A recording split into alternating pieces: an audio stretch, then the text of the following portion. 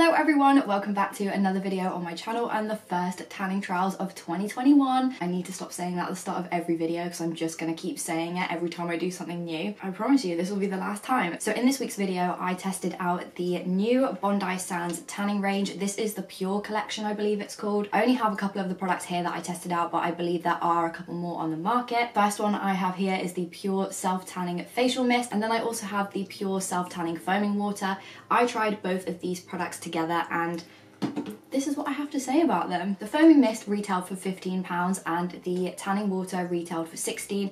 I picked up the light to medium version of this, however there is a dark version as well. The tanning mist doesn't have different shades unfortunately, but there is also another option I believe of tanning drops, which if you want to get a little bit of a darker tan, that might be the better option for you. Like always, before we get started, I'll put some clips on the screen of what my skin looked like before I applied the tan. Before these clips were taken, I'd already exfoliated, shaved, moisturized, all of that good stuff, everything you need to do before you start tanning. As you'll see from the clips, I did actually start the tanning process by applying the mist to my face first. I decided I was going to do that just because I wanted to make sure I got a nice and even layer. Also as well with the mist, I didn't want it to leave like splotches on my skin anywhere, because I know sometimes when you apply fake tan and say if you like wash your hands and some water droplets get onto your skin, it can kind of make the layer that's developing on your skin go a little bit funny and leave it a little bit patchy. So that is what I did on this occasion. Obviously this is the tanning mist here. The packaging for the whole range is really nice, it's really fresh, it's very just simple, which I think is what they're obviously trying to translate for the Pure collection. It's very much got a stripped back theme compared to the other products that they do have, and I quite like that idea actually. It just kind of makes it feel like you're not putting unnatural things onto your skin, even though you are, because fake tan. The actual packaging for this product I found really interesting because you'll see from the clips the nozzle just looked really funny. Like when you get any new products that have a pump on it, you do have to kind of like twist it and keep pumping the product quite a lot. You don't need to do the twisty thing with this, even though it really looks like you do, but you do need to kind of like pump it quite a lot before the product comes out. Also, another thing that I will say is make sure you shake the product. You should always do that unless it states otherwise. But this mist has quite a strong and a very lengthy spray, if that makes sense. It recommends on the bottle that you hold this product about 15 centimeters away from your face. I think because naturally my arms are quite like lanky and gangly that I did more than 15 centimeters, but oh my goodness, I'm so glad that I did, because the spray is very powerful and it also travels quite far. Compared to some of the facial tanning mists and sprays that I've used in the past, this one is one of the better ones. However, even though it's a water-based formula, it did clog my pores a little bit, especially on my chin, but also a little bit on my nose, which is quite surprising because normally my nose is like the worst place. I'll show you some pictures of what I mean, but it did kind of clog my pores, which is not the end of the world, but it is kind of a little bit unexpected because the formula was so light. That was kind of the only negative thing I wanted to mention about that. Also as well, don't spray too much because it might end up dripping slightly, but you can quite easily rectify that by just using like a tanning mitt to pat the product into your skin. They also do recommend that you do that to try and get like a deeper tan. It's no different to when you're using like those jade rollers and stuff to push serums like deeper into your skin.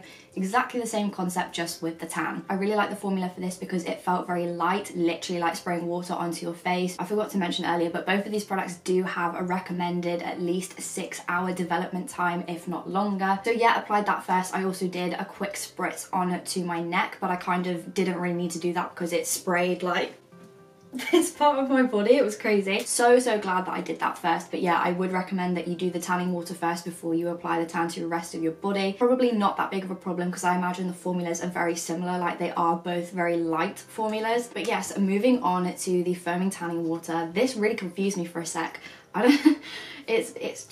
The bottle was a lot smaller than I thought it was going to be. As well, I wasn't sure how it was going to work when pouring it out. But literally all you do is shake it. It has like a funny kind of nozzle on the top of it where it's got the main nozzle and then some smaller ones to help to encourage the product to foam up before you put it onto your mitt. Applying the tanning mousse to my body, it felt almost like a slightly thicker water consistency, if that makes sense. Obviously there was the problem of it's a clear foam. I don't know where I've put it, but you can kind of tell because the formula leaves your skin feeling and looking quite wet. Literally as if you've just like rubbed water on like a sponge or a mitt onto your skin. It's kind of the same concept and looks very similar. So that was kind of the way I distinguished where I'd applied the product versus where I hadn't already. Like with any any clear tanning product, you are just going to be extra wary of if you have applied enough, where you've applied, if you haven't applied enough in some areas and too much in others. Like, you just kind of have to trust yourself and just hope for the best. Like I've mentioned in multiple different videos, I do have a problem with fake tan clogging my pores. This, however, didn't really do that so much. With my legs, there was a slight bit of strawberry effect, I guess you would call it. There was a couple of clusters of like clogged pores, but nothing major compared to some of the ones that I've used in the past and been like, oh my Jesus, we've got a problem. Didn't clog any of the pores on my chest or on my neck, which is another place where I do really struggle with this problem. It applied really evenly, streak free. I literally just used the normal Bondi Sands mitt that I had. The only thing that I will say is, unfortunately, some of that tanning water did seep through onto the palms of my hands. Got a nice stripe there. Also the tips of my fingers, which aren't so noticeable, but I do have a slight line here as well. Not really that bothered about it, just because we are in the middle of a pandemic at the moment, and probably by, I would say, tomorrow, if not sooner, that will be gone, just because I wash my hands constantly when I'm like out and about, at home, at work, whatever. So I'm really not that fussed about it. But the fronts of my hands look really nice. Please excuse my nails. I'm trying to get my acrylics off and I physically can't. If you know any tips and tricks that I may not have tried, please leave them in the comments, because I need to get these nails off. I cut them right down and I scrubbed the top layer of acrylic off, thinking that that would maybe make them prise off. No, it didn't. They're still there, and they're still very much there. Please help. Someone send help. Oh yeah, my hands literally look really nice and normal. They applied very evenly over my fingers. I just used a... hello? I just used like my normal brush that I apply tan with onto my hands, on my feet. My feet are also as cool as can be. Ankles, absolutely fine. Kneecaps, good to go. My elbows are absolutely fine. You can literally see to my armpit. So once I'd applied the tan, I let it sit on my skin for probably about 5 to 10 minutes, just to really make sure that it dries down as much as possible. One good thing about using the clear tanning products is that they don't transfer onto anything that you can see. I applied this tan probably around about 9-10 p.m. last night and then went to bed. Even though my skin felt kind of tacky, it still felt dry enough for me to go about the rest of my evening and do what I needed to do. Obviously, I still did the usual like loose clothing, you know, trying to be careful when I'm in bed, but didn't really need to. Both of the products don't really have like a scent of any kind, because both products recommend that you let it sit for at least 6 hours. Obviously, my preference is to apply tan and then go to sleep to really let it marinate overnight. And I washed it off in the morning, even though when I applied it initially, there wasn't really a scent to the products at all after they were on my skin. There was a little bit of a faint fake tan smell before I washed it off, but after I literally rinsed my skin and like